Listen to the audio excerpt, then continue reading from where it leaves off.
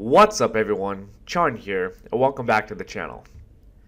Coatings can range anywhere from paints, plating, to even thermal barriers that can be applied to the surfaces of our designs for decoration or even functionality.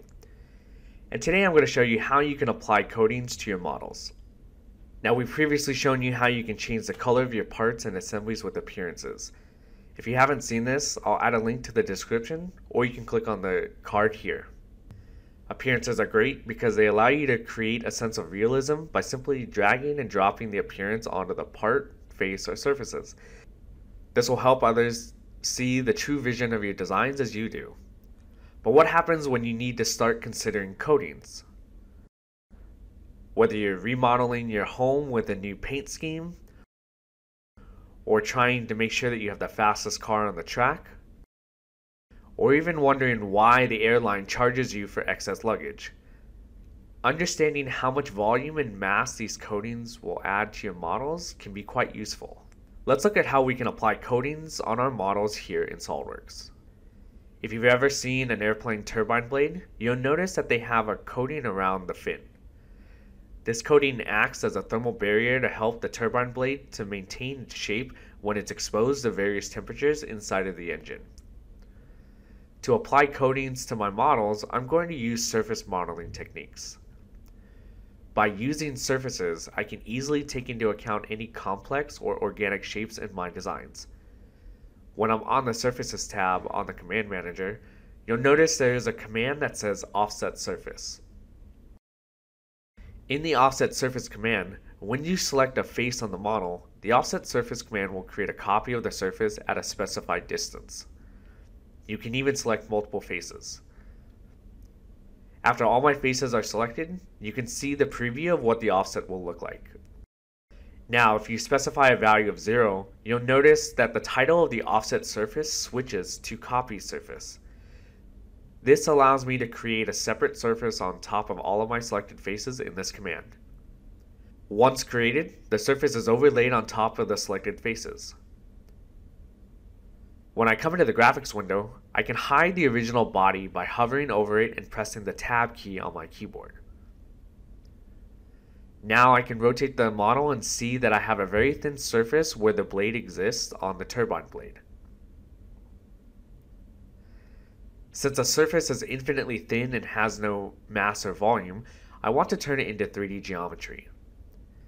If you look back on the Surface tab, you'll notice there is a Thicken command. The Thicken command allows me to select a surface and turn it into 3D geometry. Once you've selected the surface, tell it the direction you want to thicken it and specify how thick you want this to be. Note, since I want this to be separate, I need to make sure I deselect the Merge Result checkbox. From there, you should notice that your part has grown by the same amount that you specified for the thickness. The beauty of making sure Merge Result is deselected is that now I have two separate bodies on my part. When I expand the Solid Bodies folder, I can right mouse click the second body and specify a material to differentiate it from the original material. Note, you will want to make sure that your materials you choose have the correct density when using this. You may also need to make your own custom materials before applying a material. After I've specified a material, if I want to know the volume and mass, I can click on the Evaluate tab and choose Mass Properties. The mass properties will account for all bodies in the part by default, but I can clear out the part and specify a specific body. This then displays the volume and mass associated with my coatings. If I want to specify a specific color for the coatings for things like paint, I can simply apply a new appearance from the Appearances tab on the task pane. When you apply the appearance, make sure that you choose Body so that it's applied only to the new body we've created. And now that we have our completed part, I can let purchasing know how much they need to procure of the thermal coating. So it's pretty simple. I've easily applied a coating by using surface modeling techniques here in SOLIDWORKS. And now my parts can be manufactured to my specifications. I hope you guys have enjoyed this and have gotten something out of it. If you like this video, please hit the thumbs up icon. Or if you have any questions, feel free to comment below. For more tips and tricks, please subscribe and hit the notification bell.